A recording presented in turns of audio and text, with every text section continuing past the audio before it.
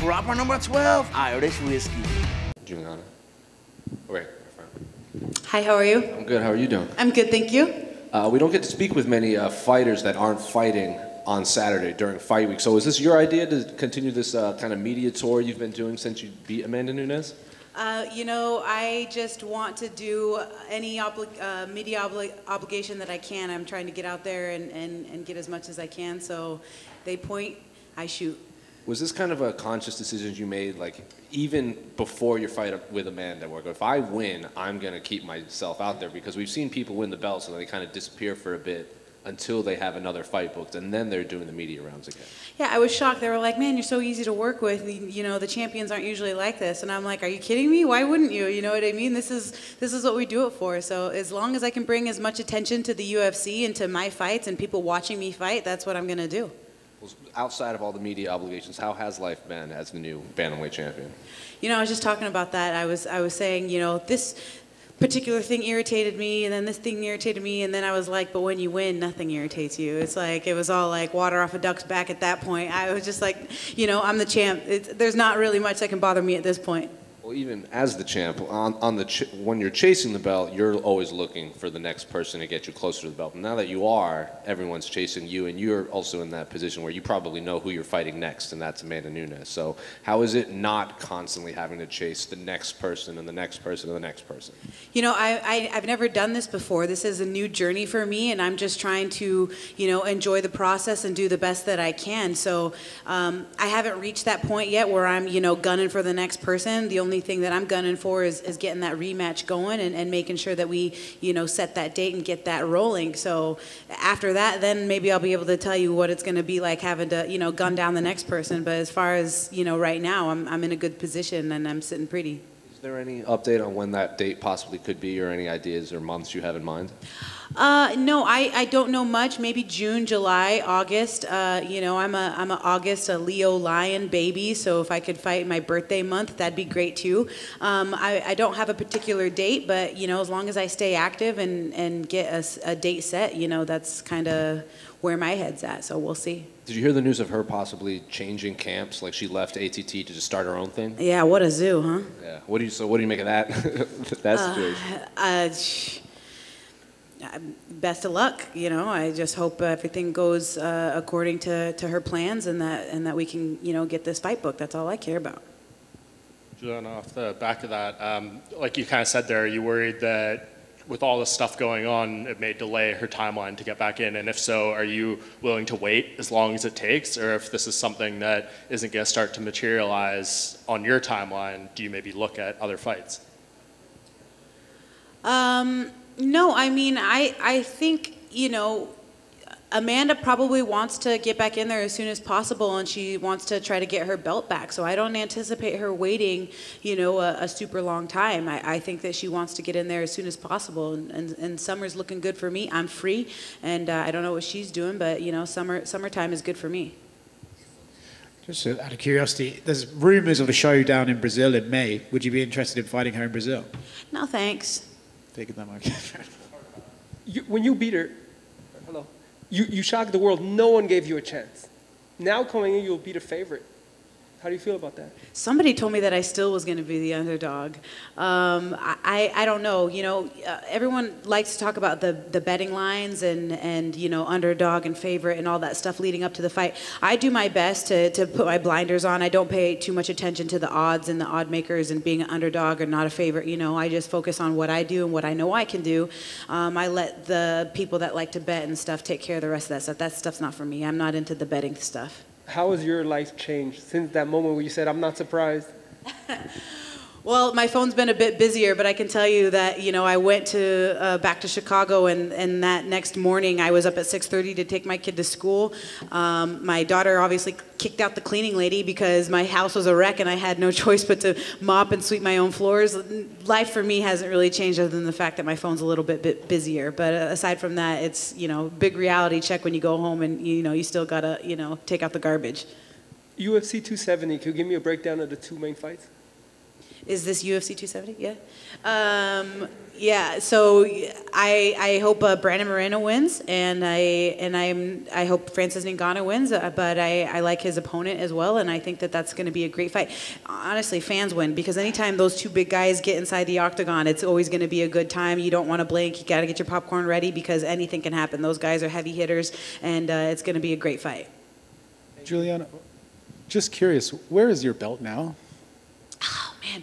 So I've been pulled in two different directions on this thing, and like, do I take it with me everywhere I go, or do I leave it at home? Right now it's at home, and the belt etiquette is something that I'm still trying to figure out, right? It's like people want to hold the belt, they want to take pictures with it, and I'm all for it, but then like I got a scratch on it the other day, and I was like, I think I should not let every, Tom, Dick, and Harry, hold the belt.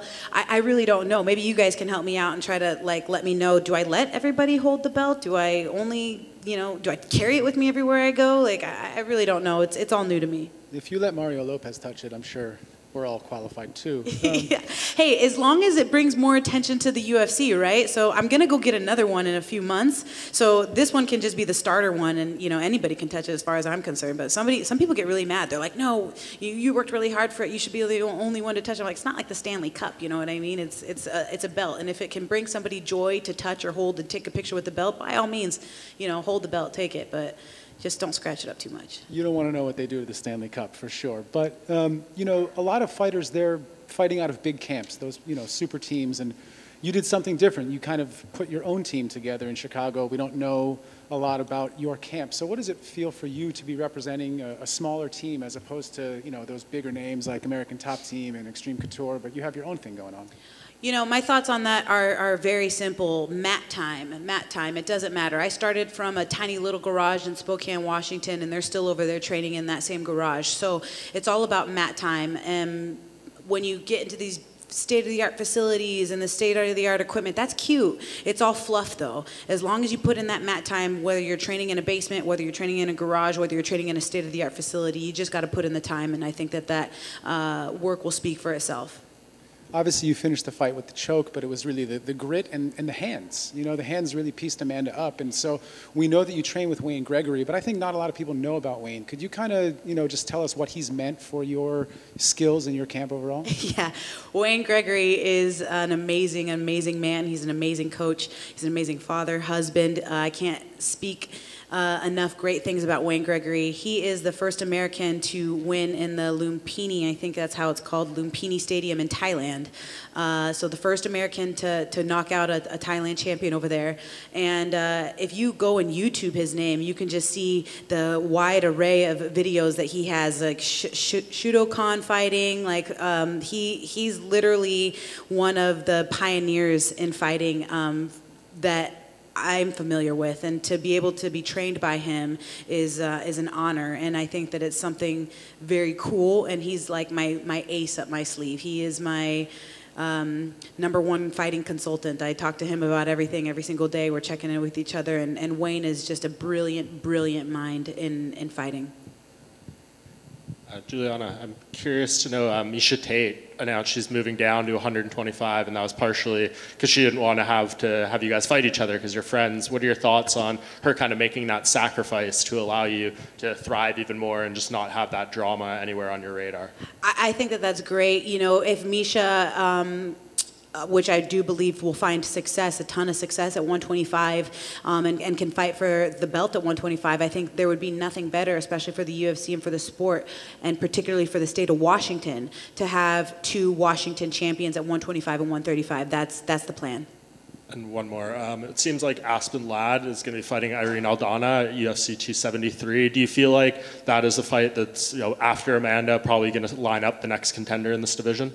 I mean, if they can both make weight, I know both of those girls have had some issues making 135, so I would like to see them both make weight. But yeah, best luck to, may the best woman win.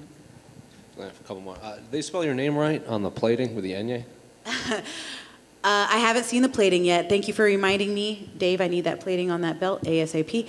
But I know I haven't seen it, and I hope that they do, yeah. It was so funny because for the longest time since I've been in the UFC, I've been complaining about the fact that they weren't getting the Enye right on my name. And so I've literally like said it a million times, and it's getting, I feel bad for even like having to mention it. Now I saw that they made a poster for the UFC for the meet and greet that I have tomorrow, and they spelled my first name wrong. And so I'm like, oh my God, if it's not the first name, it's the last name. I feel even bad saying anything for it. And then I'm thinking like, are they doing this on purpose? Are they just trying to piss me off? Was it two ends? It's two ends, yes.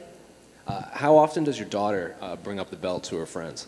I mean, literally all the time. She just asked me on the way over here when me and Amanda were fighting next. Yeah, and then yesterday we went to Disneyland. It was her 4th birthday yesterday, and we went to Disney. And when we were on the Cars ride, we end up like racing the car next to us. And when we won, she's like, "We're the champions like you, Mama." I'm like, "Yeah, we are."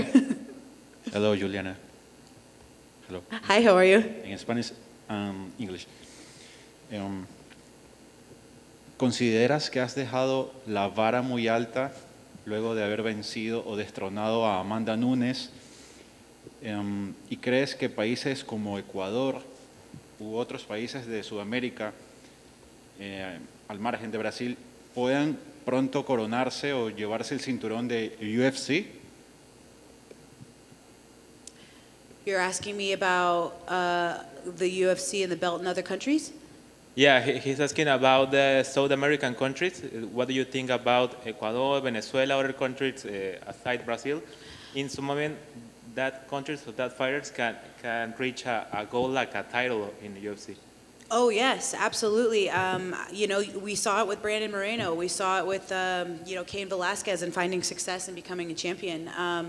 It's definitely possible, and I think that it's incredible for me in my position to be a Latina and to become a champion. And I definitely think that there's a lot of eyes now, especially watching to let all the women out there, men in general too, anybody, old, young, you are capable of reaching your dreams and capable of executing these plans that you have for your life as long as you work hard and are dedicated with passion. Hey, Julianna, down here to your right. I saw a few weeks ago you got a chance to go to WWE. How did that come about, and how was that?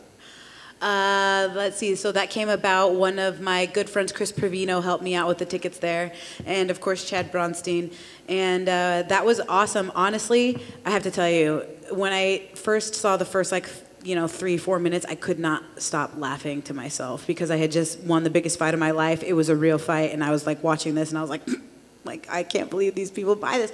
But then after the 5 minutes went on, I was like, this is incredible. These guys are insane. Like, these guys are serious athletes. It was awesome. And then I got introduced to Ric Flair's daughter, Charlotte Flair. And I know Chris was like, make sure you put in a good word for me with Charlotte. And I was like, okay, I thought he was talking about some PR chick. I was like, when I see her, I'll let her know you said hi, you know? And then when I saw that she came out in this big dramatic thing, I was like, oh, that's who he's talking about. She was incredible. They were all incredible. I loved it. And things kind of came full circle for me because I saw Shayna Baszler come out and she got pinned in 10 seconds. And I was like, this is so crazy. Like, I'm sitting front row at WWE right now. And of course, the guy on the mic, he was very, complimenting me a lot, and it was a really great time. My daughter loved it. She loved it. Thank you. Yeah, absolutely. Last one. Do you think Amanda's making a mistake taking this fight right to you? The second one, not taking time, maybe a tune-up or something? You know, if it were me, and this is just based on my own experience, when I lost to Jermaine, I wanted to, hide under a rock and die and not come out for another year. My coach, Wayne, thank you for that, literally was like, you have to stay active, and you need another fight. So I turned around, and a month later, I was fighting Sarah McMahon. If it were me, I would want to stay active. I would want to take another fight and go back in there and try to avenge that loss immediately. So I think it's in her best interest to stay active and to try and do that. Thanks, guys.